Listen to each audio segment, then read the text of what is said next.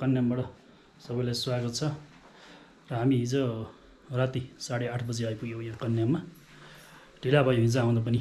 हामीहरू हिजो इटहरीमा धेरै बेर भुल्यौँ, त्यसैले आउनलाई अलि ढिला भयो।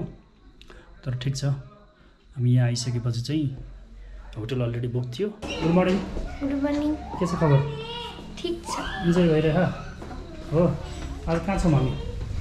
आज इलाम छौँ। इलामको कुन ठाउँ हो यो थाहा छ? कन्याम। कन्याम हो, ठिक छ ल। टु ब्युटिफुल लेडिजहरू जाम अब। छोप्न सक्छौ? यहाँ बाटो यस्तो छ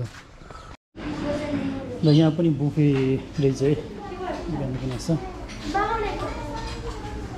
छोले भटौरा पास्ता ल।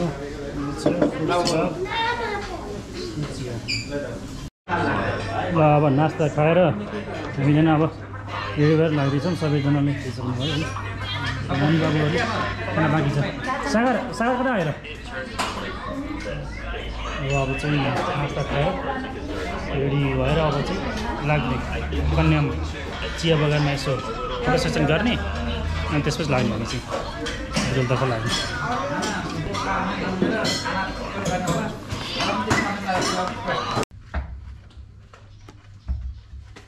इस्टर्न ब्लूबाट यो होटलबाट हामी चाहिँ अब लाग्यो ल कन्यामतिर।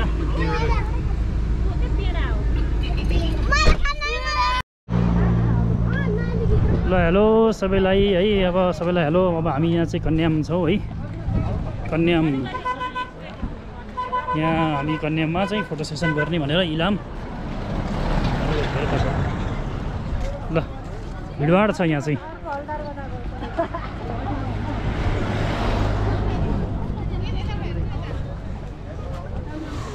अब चाहिँ यस्तो गर्ने। घोडा चढ्ने हो? घोडा चढ्छौ? तपाईको पनि भ्लग जस्तो छ। हो, मेरो पनि हो। ए हो र? हामी बुटवलबाट। बुटवलबाट। हजुर इटहरीबाट हो। आजभन्दा 12 इयर्स पहिला आउँदा यहाँ चाहिँ त्यस्तो केही पनि थिएन। यो जस्ट बाटो मात्र थियो, बाटोमा रोकिन्थ्यौँ हामी बाइकमा आएर सर र चियाबानमा सधैँ हुस्सु लाग्ने फेरि यो ठाउँ यस्तो हुन्थ्यो। अहिले चाहिँ आन्तरिक पर्यटन व्यापक देखियो। गाडीहरू कति छन्?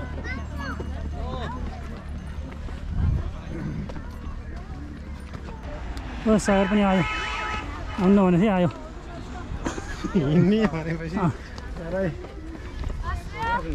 आउँदैन हौ त्यो सानो।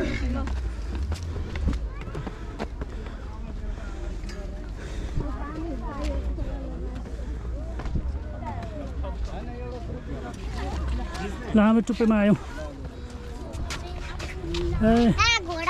ल एट द टप राष्ट्रिय झन्डा भएको ठाउँमा ल चिया बगान जति हेऱ्यो नि चिया बगान। ल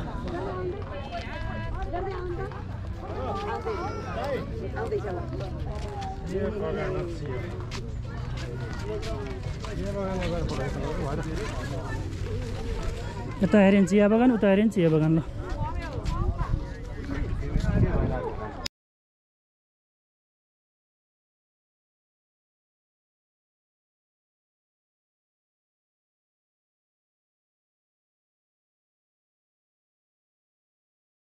ल हामीले अब यहाँ फोटो सेसन गरेर त्यहाँ भाइहरूले अझै गर्दैछन्। फेरि आएछन्। ल यहाँ आइयो। तिमीहरू आयो खै? बहिनीहरू खै? तिनीहरु त घोडा चढे। घोडा चढ्दै बसेको हो र? घोडा चढे? म त गएन घोडा। नानीहरू घोडा चढिरह है। ल सबको समातेर बस्छु म हाँसिदिन। के साह्रो सेपिएको यो। रेडी स्मारो।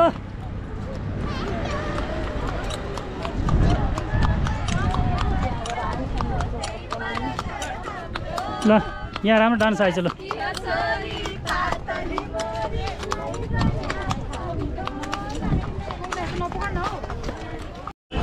ल अब हामी यहाँ घोडा चढी गरेर फोटो सेसन गरेर अब जाँदैछौँ फर्किँदैछौँ है हजुर पाइन्छ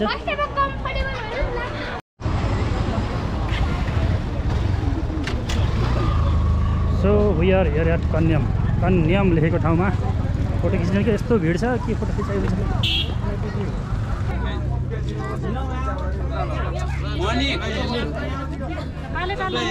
जा जा जा जा जा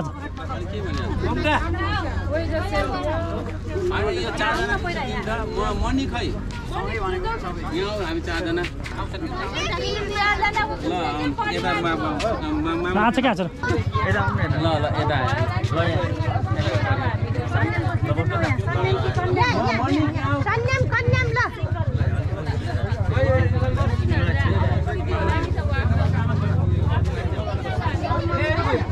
कति भिड छ है एकदम भिड छ दसैँको छुट्टीपछि अब सबैजना कन्यामको भ्रमणमा इलाम चिया बगान कन्यामको भ्रमणमा है भिडभाड छ यहाँ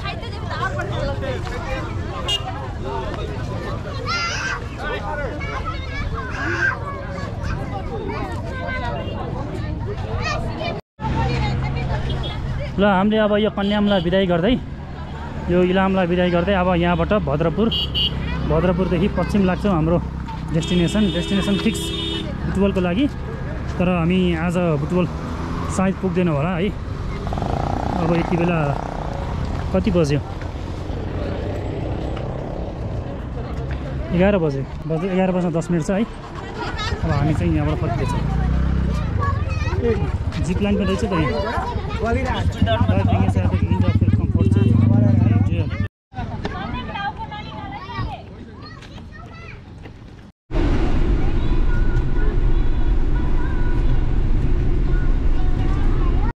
दाइ रामु दाइ चाहिँ खाना सोध्न जानुभयो होइन तर त्यहाँ छैन जस्तो माने त्यो भर्खर खोल्दैछन् त्यहाँ नभएर अब यो गाडी फर्कियो खाना नभएर भनेपछि पक्कै पनि छैन अब हामी अझै अगाडि जानुपर्ने भयो ल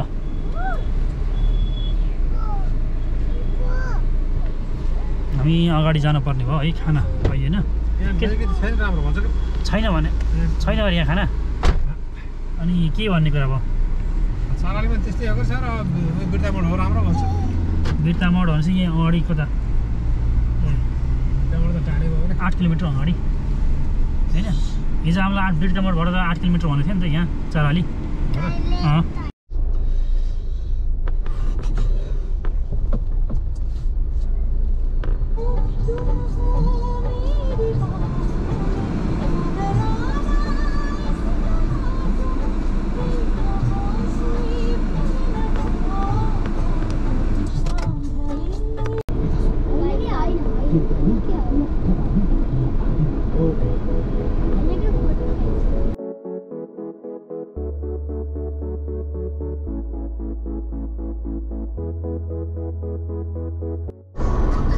Koshi barrage 124 kilometre Itahari 81 kilometre इटौडा 384 kilometre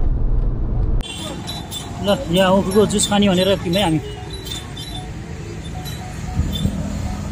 हुँदैन नि हातैले है चलाउने रहन्छ मिसिन रहेनछ मात्रै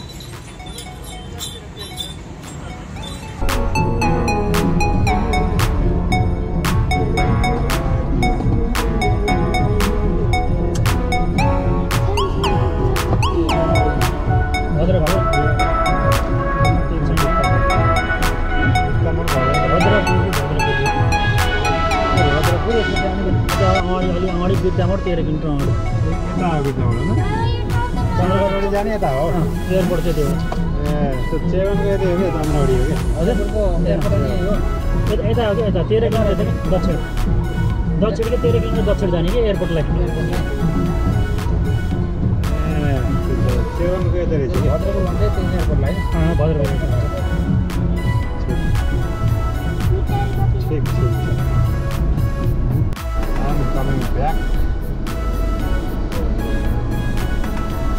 जाँदा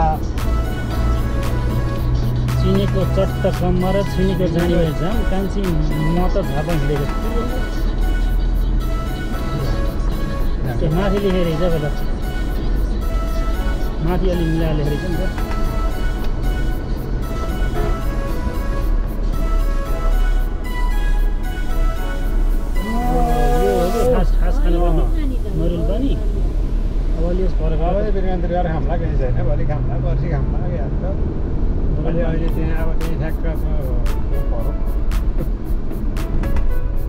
पानी मात्रै बेच्छ कि फर्की नआएर डन्से हरनको तालैमा सोह्र झापल ड्राइभर लक पर्ला ख्यालेन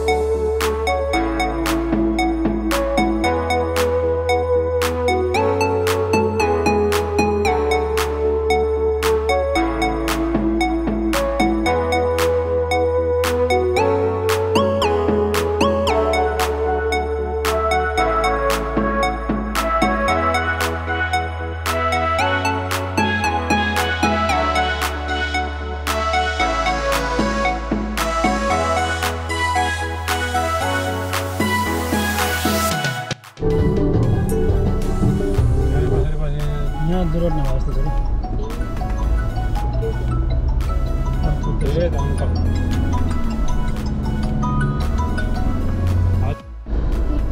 छ हामी इटहरी बजार प्रवेश गर्दैछौँ हामी चाहिँ अब इटहरी बजार प्रवेश गर्दा गर्दै यो अटोले गर्दाखेरि साह्रै झ्याउ रहेछ यहाँ चाहिँ हामीले जहिले सबै बुटोललाई गाली गर्छौँ अटोले भनेर तर यहाँ आएर हेर्दा त यो हाइवेमा चल्ने दिएपछि चाहिँ एकदम के बाटो पुरै जान्छ एटलिस्ट बुटोलमा हाइवेमा चल्न दिन्न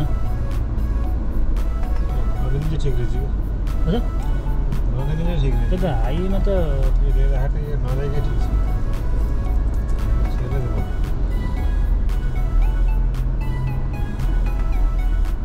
ल फाइनल्ली हामी इटहरीको भाटबडी पनि आइपुग्यौँ है हिजो आएको धेरै भिड थियो आज चाहिँ आइपुग्यो हामी ल इटहरीको भाटबडी नि अब हाम्रो टिम कता छ नि त भाइहरू फोन गर्नु फोन गरौँ न फोन वेलकम सपिङ एक्सपिरियन्स कता केएफसी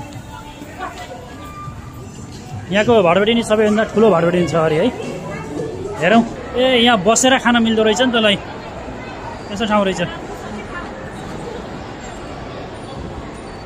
यसरी बसेर खान मिल्दो रहेछ आँगन स्विट्स पनि रहेछ यहाँ है फोन गर्नुभयो कहाँ रे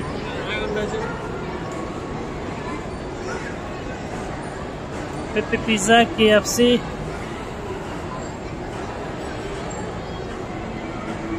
ल रेल गाडी झुक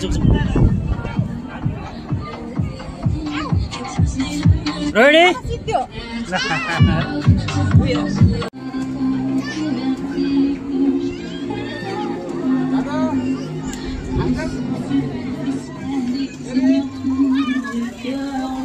ल हेलो रेडी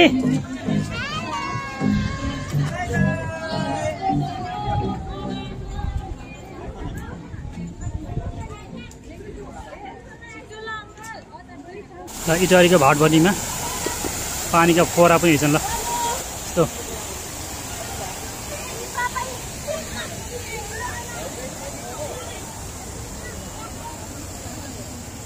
भाटबडी इटहरी कति भिड व्यापक भिड धेरै भिड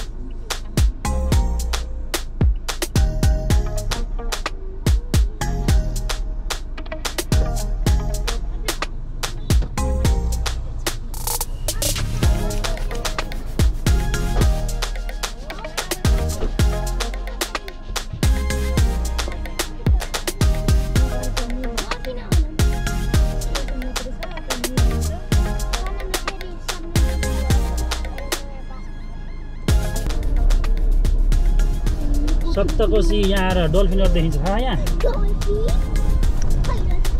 त्यहाँ राम्रोसँग हेर्नुपर्छ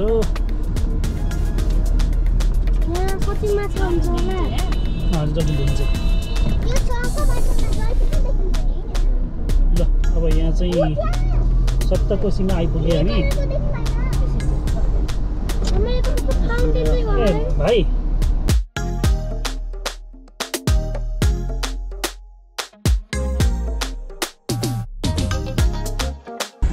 ल यो सप्तकोशी नदी चाहिँ यो शाखा नदीहरू कोशी सबै तरेर आयो है तमर अरुण यी दुधकोशी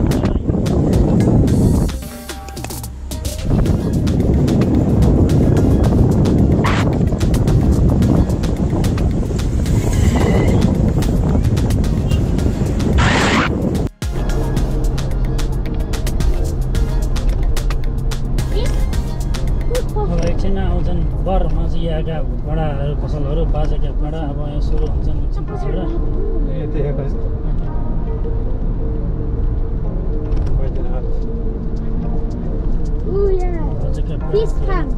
बाजेको पेडा असली बाजेको पेडा एकदम पुरानो बाजेको पेडा बैजनाथ बाबाको पेडा पसल न्यू बैजनाथ बाबाको पेडा पसल बुढाको नाम बैजनाथ है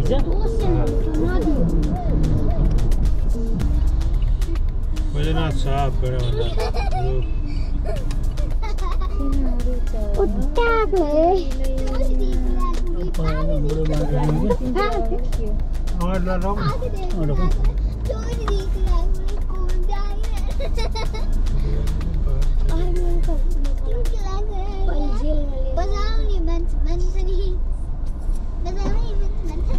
बच्चा जी इधर जाओ जी ओए श्री बैजनाथ शाह पेडा भण्डारमा आइपुग्यो है हामी ल यहाँ हो असली बाजेको पेडा पसल बैजनाथ बाबाको प्रतिमा पनि रहेछ यहाँ बैजनाथ बाबाको प्रतिमा असली बाजेको पेडा पसल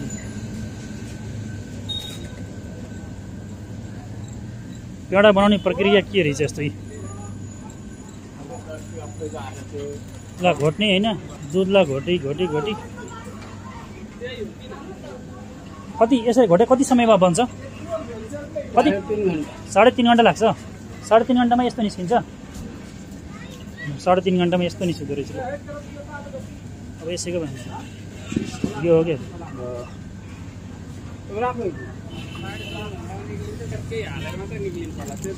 त्यत्तिकै निस्किन्न अब चिनी के हाल्नुहुन्छ होला नि के हाल्नुहुन्छ यसमा अरू के हाल्नुहुन्छ तपाईँले अरू केही बिस्कुटहरू के हाल्नुहुन्छ र के हाल्ने हो अब यसमा त्यस्तै बन्यो भने चिनी हाल्ने त्यति चिनी मात्रै हाल्ने हो अरू केही होइन ए यो प्योर दुधको मात्रै हो अच्छा रहेछ त प्योर दुधको अरे राम्रो होला यस्तो निस्किन्छ अरे यहाँ यस्तो निस्किँदो रहेछ पुरौनी भएको यो त होइन ल यतातिर चाहिँ के बन्दैछ यसमा चाहिँ के बन्छ है यो भन्छ यो त्यसैले यो पेडा बनाउने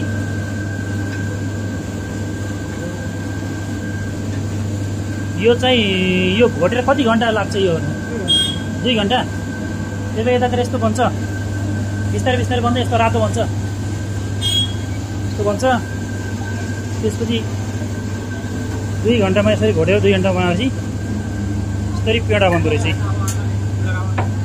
यस्तो हेर्दै खाउँ लाग्ने पेडा है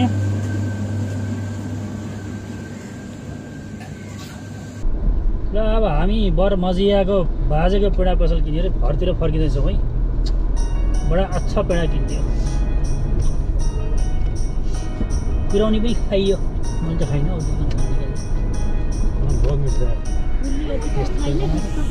त्यसरी बनाइरह त दुधमा त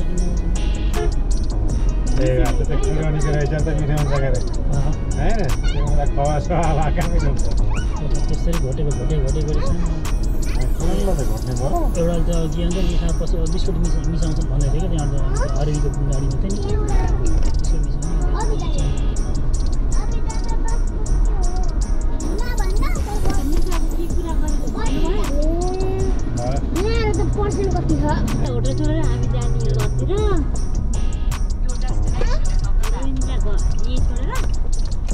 यो होटल होइन यसमा हामी जाने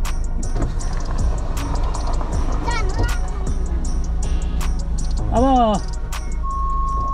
खोलो त सिसा खोल्नु न अब आइयो यही होइन के गर्ने हो अब यही लान बस्ने भनेको होइन त्यही त लाने हो नि यो बाटिका होटल भन्ने यही हो अनि मलाई त केही छैन मैले त के गर्ने होला बस्ने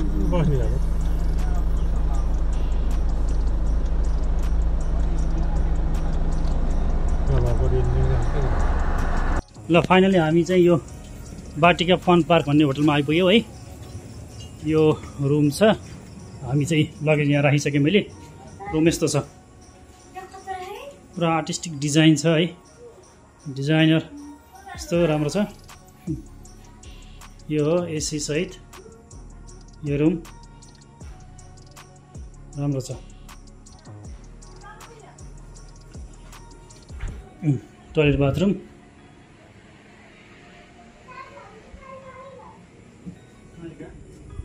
छ